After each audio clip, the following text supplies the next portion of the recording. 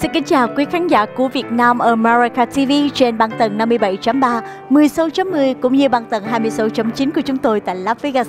Kính thưa quý khán giả, Mỹ Linh đang có mặt tại nhà thờ Chúa Chuyên Lành thuộc Giáo hội Tin Lành ở ngay khu vực Seal Beach của miền Nam California để cùng đến với lại một chương trình hòa nhạc, chương trình concert rất là hấp dẫn, Concert for Young and the Parents, để mà dành cho những người trẻ và cha mẹ của họ có thể hiểu biết thêm về âm nhạc sẽ mang lại gì cho đời sống tâm hồn của những người bạn trẻ, cũng như sẽ giúp đỡ cho thiên hướng tương lai của các em sẽ phát triển như thế nào trên con đường gọi là dựa vào âm nhạc để có thể phát triển những tài năng vượt trội khác của các em, và âm nhạc sẽ giúp cho các em thay đổi như thế nào trong tâm hồn và cũng như là cái cách để các em phát triển trong tương lai. Quả là một chương trình hòa nhạc nhiều ý nghĩa.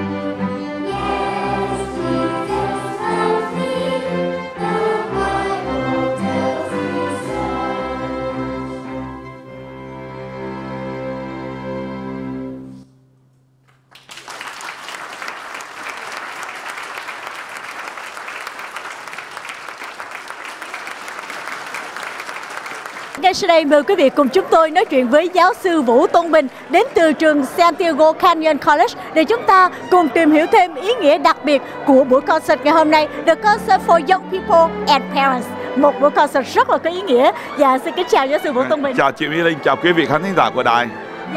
Thưa giáo sư, ngày hôm nay chúng ta nói về âm nhạc và nó có ý nghĩa như thế nào đối với lại trẻ em và đặc biệt là với lại cả ba mẹ của các em nữa. Ngày hôm nay buổi concert này có ý nghĩa như thế nào thưa thầy? Ngày hôm nay cái sự hiểu biết của con người về cái bộ óc nó rất là tân tiến, và người ta có thể biết được là khi mà nghe cái nhạc của Bach thì nó sẽ ảnh hưởng, họ sẽ thấy được cái phần nào trong bộ óc nó hoạt động, và từ đó họ có thể khám phá ra là có loại nhạc có thể kích thích cái bộ óc để làm toán, kích thích cái bộ óc để mà viết những cái poet, hay là có thể là viết những bài essay của philosophy.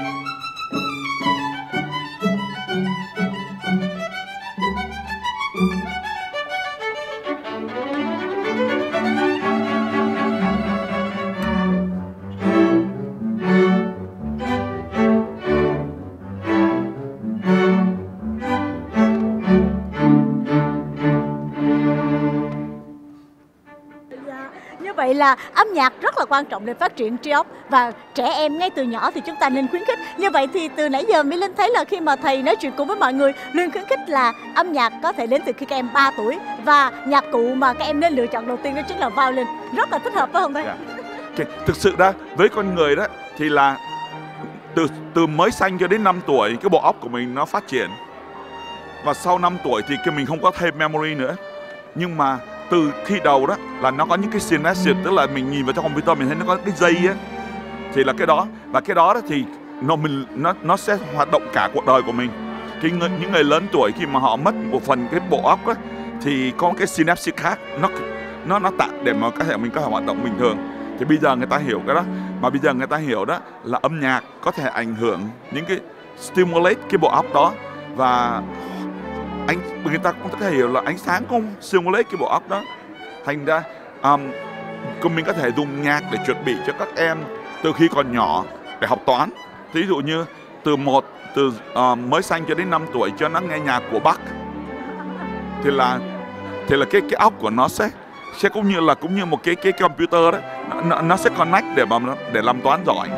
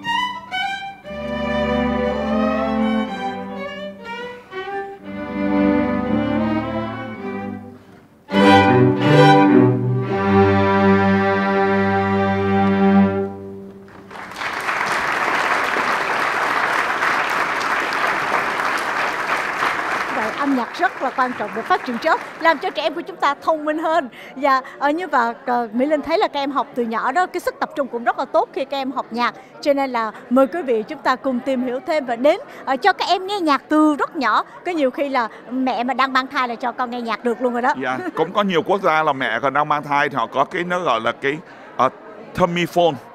Thì là cái stereo để chứa bụng của người mẹ, để chứa đứa nhỏ. Tại vì âm nhạc nó có cái frequency và cái bộ óc nó bắt đầu nó phát triển ở ngay từ trong bụng mẹ. Thành ra cái frequency nó có thể nó ảnh hưởng cái sự phát triển của em bé từ ngay trong bụng mẹ. Cho nên ngày hôm nay là một buổi concert rất có ý nghĩa để cho the young people and the parents có thể gắn bó với nhau qua âm nhạc trong một buổi hòa nhạc rất là tuyệt vời. Và hy vọng rằng quý vị đón xem buổi hòa nhạc này ở trên đài VNATV có thể hiểu thêm âm nhạc quan trọng như thế nào với đời sống của chúng ta. Cảm ơn giáo sư Vũ Tùng Bình. Cảm ơn anh Hoan, cảm ơn chị Mỹ Linh, cảm ơn quý vị.